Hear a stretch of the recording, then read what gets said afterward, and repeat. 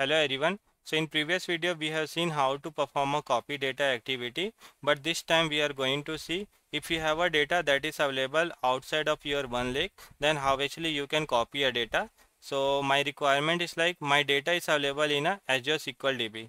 Here my data is available in a Azure SQL DB. Suppose customer data is available. Now what actually I want to copy this data from the SQL DB to the Lakehouse. I want to copy.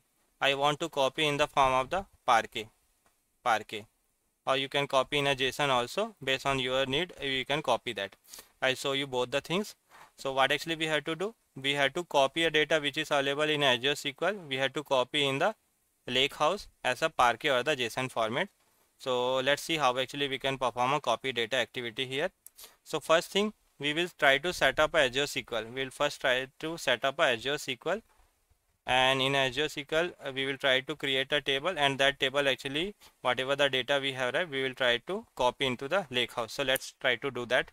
Now I open a portal.azure.com. What actually I am going to do, I am going to create a SQL database. So search for the SQL database, you will see this. Click on that. We are going to create a SQL database. So select that. After that you have to select your subscription, you have to select your resource group. So I have already created a resource group. I will select that. If you haven't created, you can click on the create new and you can create the resource group.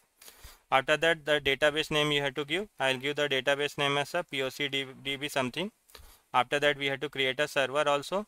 So let me give the name as a POC server, and it should be unique. And I will select the location also, the region also. I'm going with the East US 2.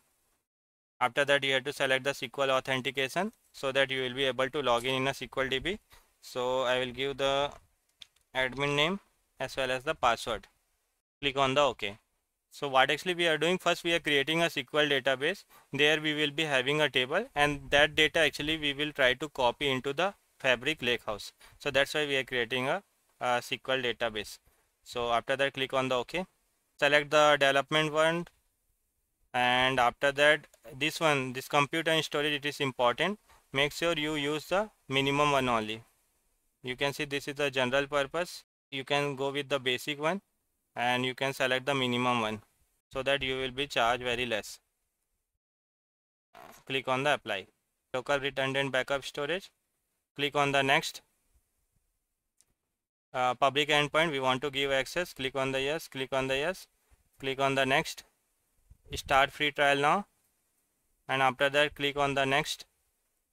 We want to have a, you can see use existing data. So if you select the sample, right, you will get few of the tables data already in the SQL database. So we are going with the sample one. Click on the next. Click on the review and create. Click on the create.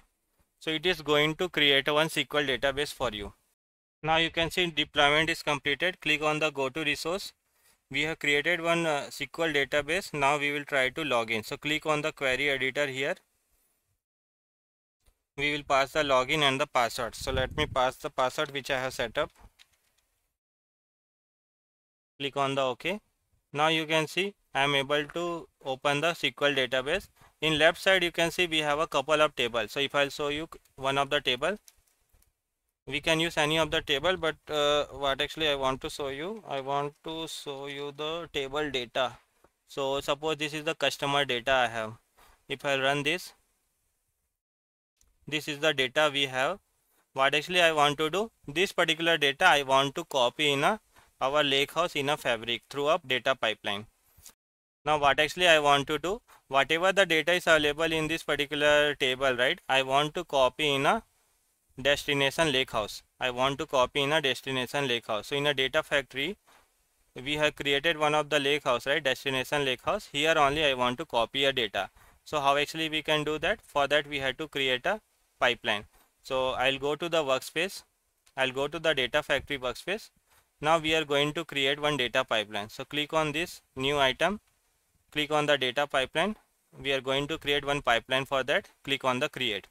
After that, click on the pipeline activity. We want to do a copy data, so select that copy data. Now after that you have to select the source and the destination. So I'll go to the source. first we have to give the connection. So click on the more. What is your data? So from here you have to select. So my data is Azure SQL database. I will select that. After that we have to pass the server and the database name. So in a SQL database in a Azure, right, go to the overview option, click on the OK. Now this is the server and this is the database name.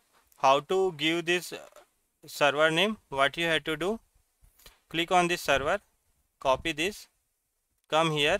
You can see in this pattern we have to give server.database.windows.net.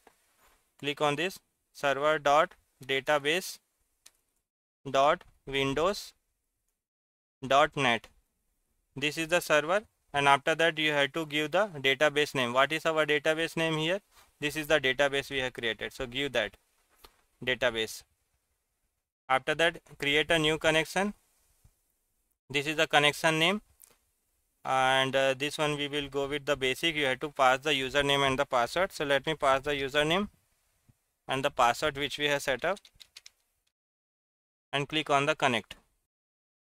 You can see it is connected that, and if you want to test the connection, click on the test connection. If it is succeed, means you are able to successfully connect the SQL database. Otherwise you have to check your setting. You can see connection is successful. Now in the table, right, which particular table you want to copy? I want to copy this customer, so I will select the customer. Now coming to the destination, in a destination where you want to copy, so I'll go to the more option, go to the one lake catalog, because I want to copy here. I want to copy in the destination. I want to copy as a file, so I'll select the file path. So let me give the name as a customer. I want to create one folder, so that's why I'm giving the file path as a customer. So it is going to create one folder customer, and there only it will copy. And I want to copy in the form of which particular format? So if you want to copy in a JSON format, you can select the JSON. If you want to copy in a Parquet, you can select the Parquet. So let me save as a JSON. So I'll select the JSON. Once you do this, right, after that our pipeline is ready. What you have to do? You have to validate it. Click on the validate. No issue here. Close it. Now after that we will try to run it. Click on the run, save and run. Click on the save and run. It will read the data from a SQL database. It is going to copy in a data lakehouse as a JSON file. You can see it is succeed now, means our pipeline ran successfully. Now if you want to see the data, right, what actually you can do? Go to the one lake. In a one lake we have a destination lakehouse, right? Here only we copied, so select that, click on the open. Now click on the refresh. You can see customer one folder got created. Click on this. You can see sales lt customer.json. This particular file is available. Now whatever the data was available here, right, in a SQL DB, that got copied into this particular location in a JSON format. So like this actually we can perform a copy data. I hope you got the idea.